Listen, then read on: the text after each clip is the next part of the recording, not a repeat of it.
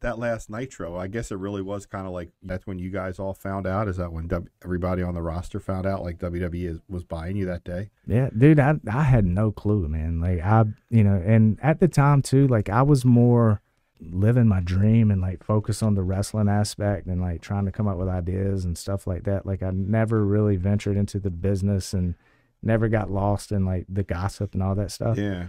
So like it really caught me off guard because like, I walked in and just there's a sign that said WWE this way and then WCW that way. And I was like, I thought it was a rib. I'm like, all right, who's messing around?